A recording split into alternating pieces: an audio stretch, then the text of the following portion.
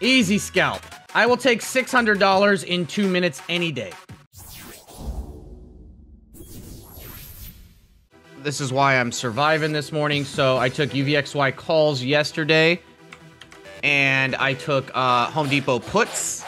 Because we talked about how Home Depot was most likely going to have a hard time keeping up with forecasts and sales.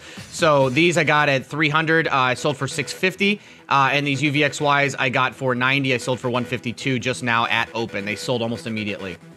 All right, we have gapped Walmart. Let's see if this plays out. I'm going to play a swing here on Walmart. T-Mobile, I'm adding to the Buy the Dip Bitch ETF. Home Depot, I'm already out of. I probably sold a little too early, but shit happens. What else do we have moving right now? Okay, Walmart calls are flying now. All right, they're flying. Good. This is gonna save my ass today. Holy shit, they're at 200 a piece already? What? Okay. Oh, okay, that, whoa. Okay, I think I'm gonna, whoa. Okay, 220? No fucking way. No fucking way. I'm gonna be green this early? Wow, that is, okay, time to get rid of these. That's almost 50%.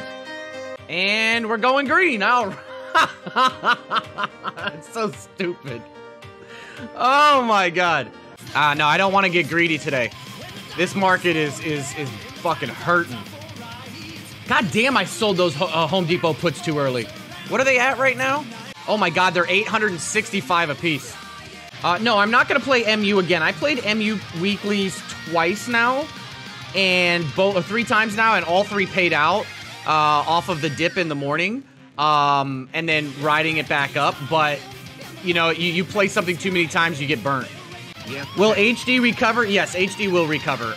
The problem is that exactly the same. The reason that I took puts was that it just the valuation based on all of the do-it-yourself stuff and all of the stay-at-home stuff. And then yesterday we talked about how for the first time since COVID, beginning of COVID, that contractors were making up more sales than do-it-yourself and single sales. And so that made me take puts. SESN, I sold all my SESN for a loss yesterday because I didn't want to hold overnight waiting for the dead cat bounce. I guess I was one day early on this. 1 day early. I was right, but I was a day early.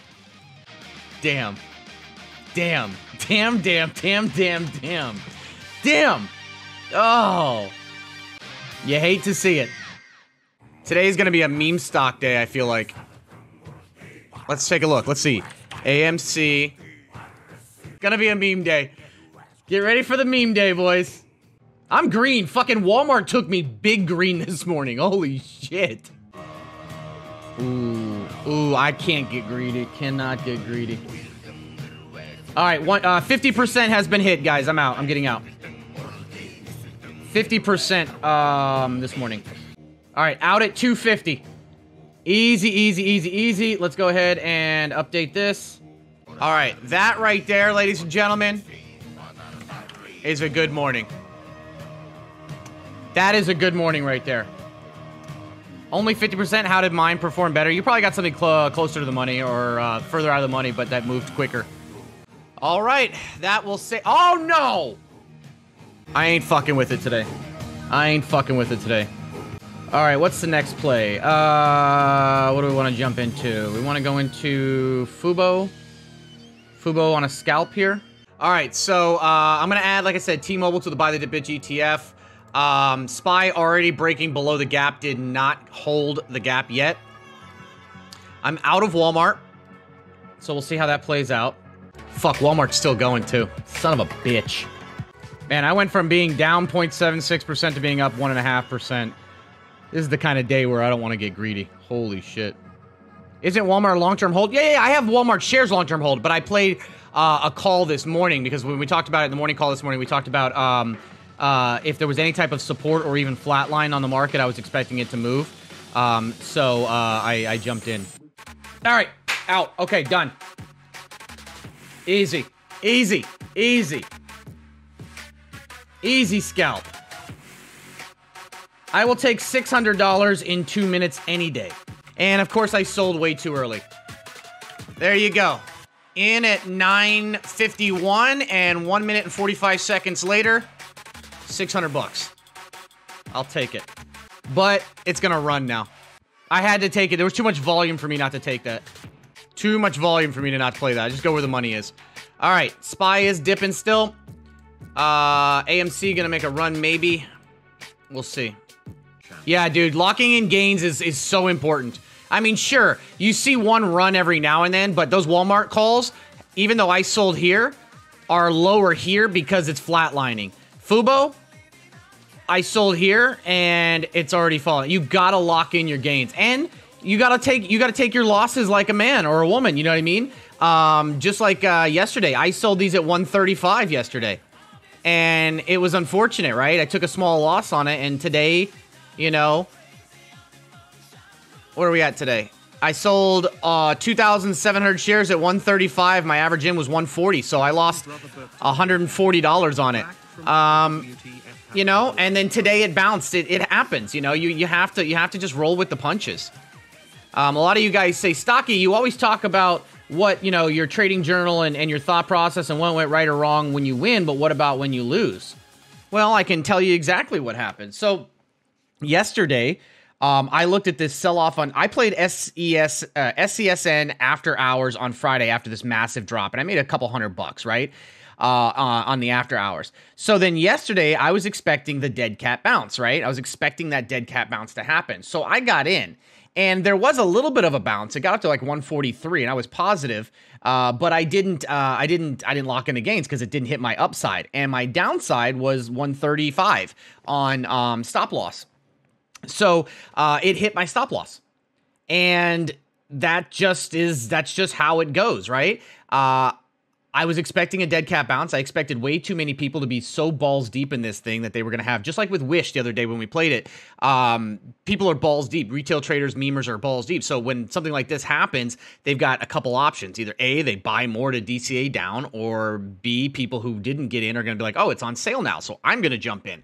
So I expected that to happen yesterday, just like what happened with Wish on Friday. It did not. I was disciplined. I hit my stop loss, and I got out. And now today it's up 30%. Shit happens. So this is what I was expecting to happen yesterday, and it's happening today.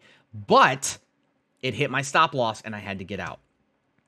So that right there is what happened with a loss that I took, how it happened, why I went into the play, what the result of the play was, and what the outcome was. Now, you know, these are going to happen, and now it's up 32%. Now, I know some of you guys held your shares overnight and you're selling today. You guys are crazy, because if you bought at any point yesterday outside of the end of the day, you were down probably 10% at some point. So you're crazy. You're crazy. See that FUBO sell? See that FUBO sell right there? Both Walmart and FUBO did not get greedy. Oh my God, SESN is going to go for $2 today. Are you shitting me right now? I'm not playing it again. Fuck that. I'm not playing it again. All right, where are we? All right, FUBO, like I said, 28.30. Let's see if it gets there. It just hit 28.19. Walmart going to probably make another trek to the upside again, but I will not play the same play twice. At some point, you get greedy, and you end up getting emotional, and then you get wrecked. No. Don't go all in. What do you mean go all in on SPY weeklies? No. HD puts, I already sold my Home Depot puts at open for 100%, and then it went to $900 a piece. But that was a good play. I also took UVXY calls overnight, sold those for 75%.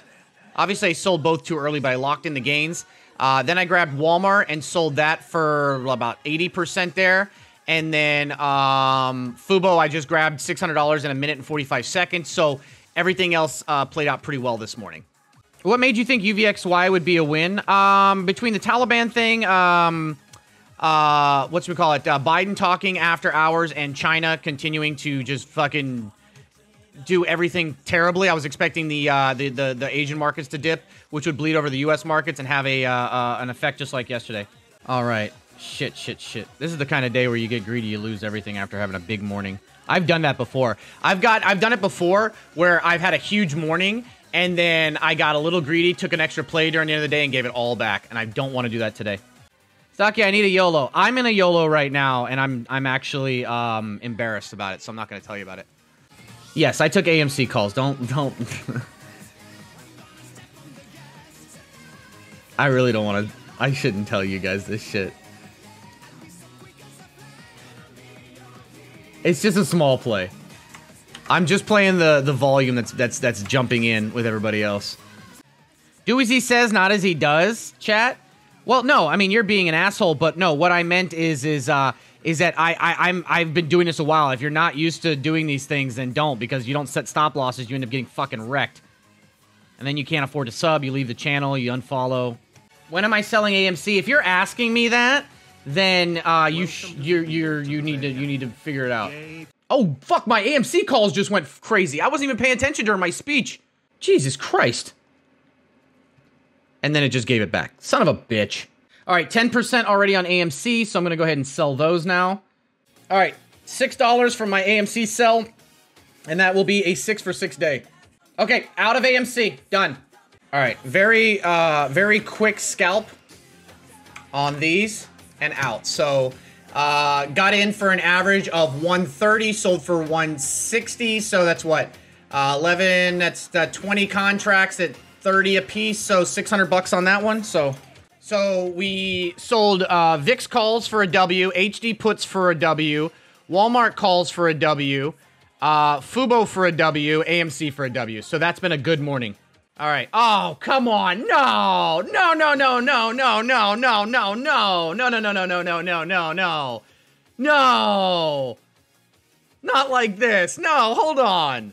Bro, you're 6 for 6 today. You can't be upset at anything from here on out. I mean, I'm never upset, dude. I do this. What I do is on days like today, what I like to do is, same thing I did yesterday. When I have winning plays in the morning, on a red day, I like to take that money and buy dips on my long-term equities that are red. So, like, for example, yesterday, picked up a couple shares of MO. Today, I'm going to buy a couple shares of, where is it? Starbucks. And what's the other one I'm going to buy today? Starbucks and Disney. So I'm going to buy the shares with that. Yeah, so I played MU midday or after the morning dip. I've played MU weeklies a bunch. FUBO's still running, by the way. And not doing... Oh, you know what? I might play Baba here while the market's bouncing and then play a scalp on it. Let's see. It's starting to set up here. I think there's going to be another dip here, but... Yeah, MU has been a great day trade for the last week. Crushing it with MU weeklies on the dips in the morning. These weeklies this morning are now up 125%. Did you take Baba? Yeah. Just a couple. But I'm only scalping. I'm not staying in long. This will probably be my last play of the day. Oh my god, AMC is running! Oh, this is killing me! 190 a piece now. Did I take... Yeah, I took Baba. I'm about to get out. I already hit 10% in 3 minutes. So... sorry, 12% in 3 minutes now. Holy shit, 195 on Baba now? Wait, this wasn't supposed to move this fast. 198? Okay, I'll take it. I am 205 on Baba now. Fucking great buy time. All right, that is 20% in 4 minutes. Time to walk the fuck away. My tax guy's gonna kill me this year. No, I use options to make money in the morning and then use that money to buy the dips on my equities. 207 on Baba. What the fuck? How did this move so fast? I wasn't expecting this kind of move yet. Oh, fuck you, AMC. Bro, these contracts are $210 a piece. I sold 30 contracts 11 minutes ago, and 50 times starts, 1,500 bucks. What a shit. Whatever. Look at that move on Baba. Look at that volume right there. Please tell me you held Baba.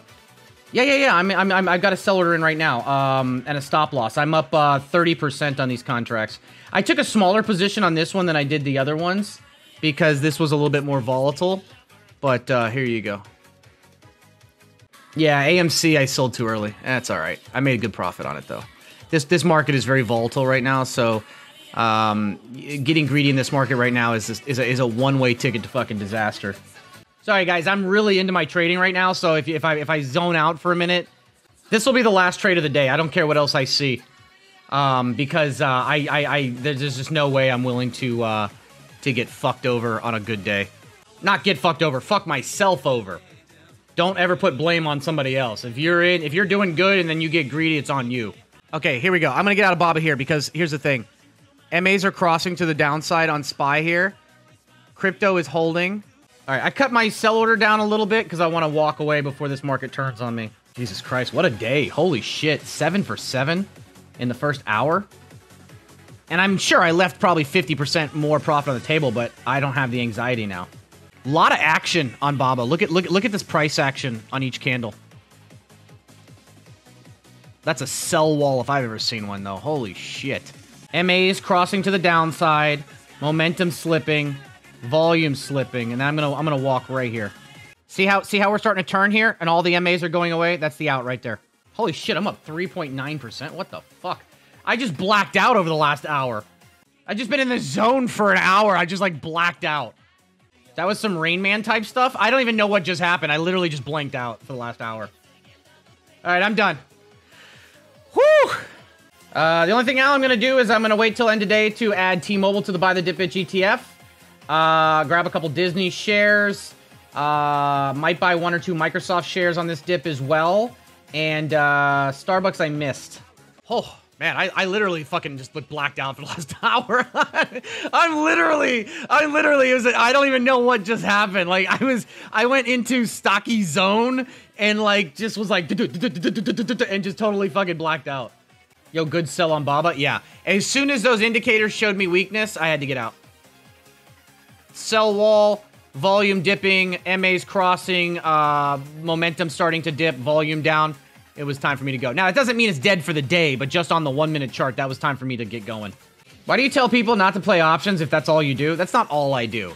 That's how I trade in the morning to basically... Because remember, instead of making money outside of this and then using it in my equities, I use this to make money to buy equities with. Guys, for real though, MU looks like it might take off here in a little bit. Might actually take off a little bit here, to be honest with you guys. SPY is dipping. A little bit of consolidation on the bottom here with good volume, but MU has held 70. And I have played MU weeklies 3 times this week. Almost played it a 4th time. They went up 135% this morning. There might be another play here. Technicals are looking pretty strong on the 1 minute. We got a MA cross about to happen. We got some decent volume.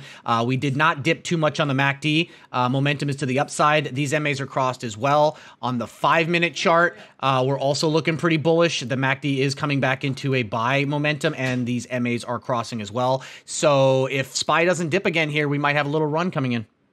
Might have a little run coming in. Matter of fact, you know what? You know what?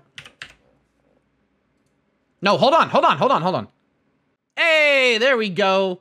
Money in the bank. I'm gonna sell. I made 40 bucks on that candle. I'm gonna get out.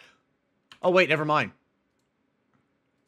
I know I said I wasn't going to take any more plays today after going 6 for 6 this morning, but they're 123 now. Nice. Nice. 124. It's 100 bucks. 100 bucks on on one candle. I'll take it. MU is holding. I'm watching it. It's holding. It's holding. It actually held higher than 70. It's a higher low this time, even with the market down. Look at that sell earlier on BABA. That was fucking clutch, guys. That was clutch. When we saw that and we got out right there, that was fucking clutch. I'm worried that Target might have a similar issue that Home Depot did. But with this dip on Target, it might actually put it in play for earnings.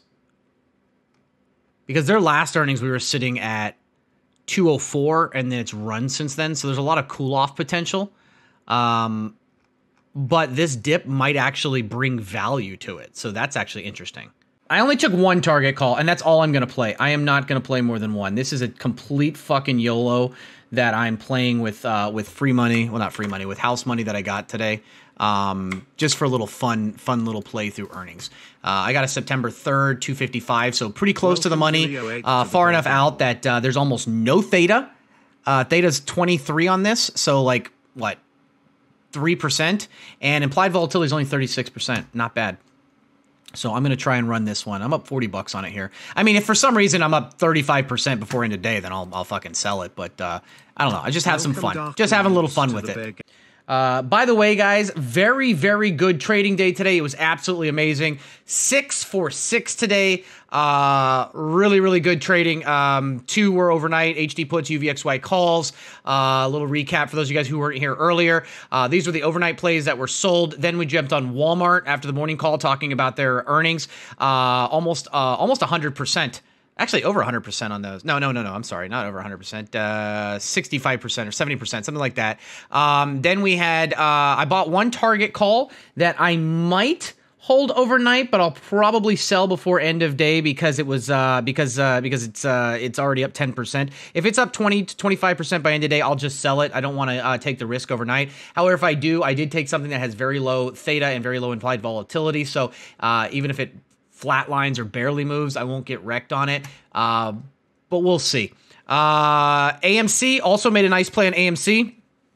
Got in for an average of 130, sold for 160. Welcome, that was a 20% gain, and then it went to 200 and something. And then got into BABA, and then made a nice little play on BABA, and then MU got in, got out as well. That we got out at 125, so we did really, really well on those today. I am buying shares on the dips of a couple things end of day today. For those asking about my Buy the Dip Bitch ETF, it is T-Mobile. I think T-Mobile, now obviously if the market completely collapses or continues to fall down over the next coming days, it won't matter. But if the market is stable, I think that the overreaction on the, well, rightful reaction, but in a bull market, overreaction on the data hack and breach that has caused them to drop significantly brings it a great buying opportunity. Similar play we did on Outrage Culture and PR Nightmares with Capital One when they had their big breach, dropped like 8%. We all played it. Shares went up and gapped in 2 days. Options went up 1,000% in 2 days. I don't know if it's going to do the same because this market is obviously very choppy, but that is what I'm adding to the Buy the Dip Bitch ETF today, okay?